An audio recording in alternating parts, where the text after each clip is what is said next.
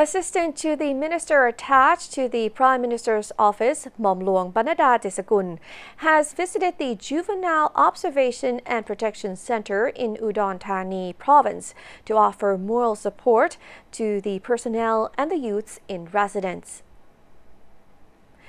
Panadda was greeted by the heads of the center and the provincial public relations team before giving a lecture on the birth of the nation.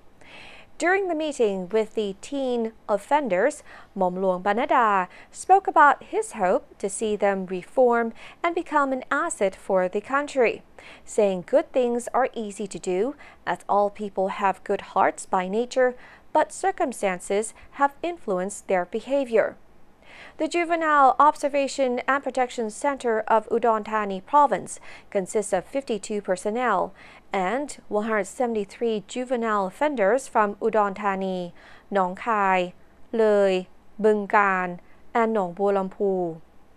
The center provides the juveniles with academic and vocational classes such as electrical system installation, hairdressing, and the professional making of coffee and soap products. The center's representatives have won several awards, including a regional youth football competition and a to be #1 event this year.